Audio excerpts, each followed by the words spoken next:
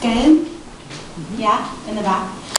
Thank you so much, Ryan, and thanks to everybody for coming. It's great to be here.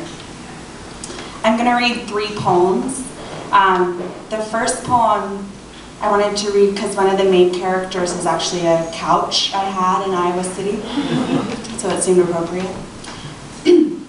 A Timeshare. 5 o'clock again in the rented living room.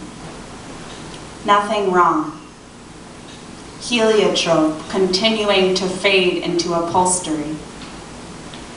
Buttons pressing back against the back of the couch make the surface cave. Just decorative. Faint gardens stamped on a cotton throw. And that the world. Yes, no. Yes, though. If there's such a thing as time at all, I never saw it move. And if that's so, then what am I afraid of? I hung a muslin curtain to prove breeze, a nimble petal, tall fluctuating seraphim who keeps watch over me. Q, what are you doing down there in the meantime? X, all day I am an orchard at midday when the stunned air pauses, bronze and stupid, terse with flies. Don't lie, I'm in the living room. Seconds dropping from the faucet to the metal bed of the sink. This is your one, now this is, now late. Nobody waits for thee on the greeny moor where I was laying all stuck with you.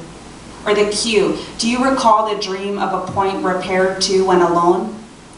Some to the landfill, some to the promontory, each with a small smooth stone tapping soft on his chest or clicking against his teeth when on his tongue.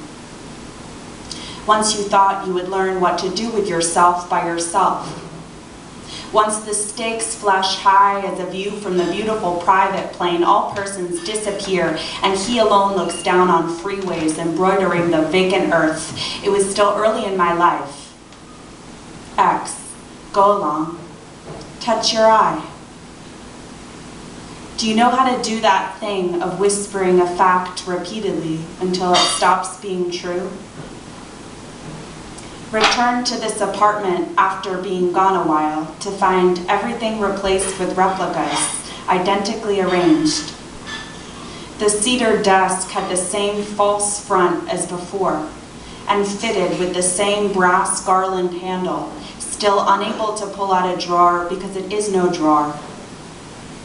That was the soul. Home furnished with second-hand pieces. White hooded lamps are nursed to me all night when I can snap space open like a parachute, make the walls up. When I lived out a summer with a blind man by the sea, he kept a steady squint. I closed my eyes. It was still early then in my brief life. Evenings, every morning at the folding table, painting his toast black with Marmite. Once she was me, we took turns for the bed. A room with everything white except the book spines. Makes you feel the good kind of dead. When is it? Someone's kid downstairs leans on the bell again. Lived winters half an hour away or 7 minutes on the red line, times he had me scissor bracken stalks to stanch the mud floor of the animal shed. From space, the night's a hammock swinging gently out across our earth. Each ball slushed over. Bird calls, tiny screws creaking shut your mind. When I used my fingernail to scrape white tallies on my naked ankle, then. Think of the long trip home.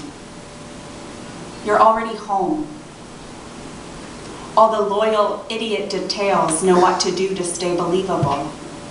But you who sit and let the light rust, reddening all around you, waiting for anyone to come and tell you to get up, get up. Nobody is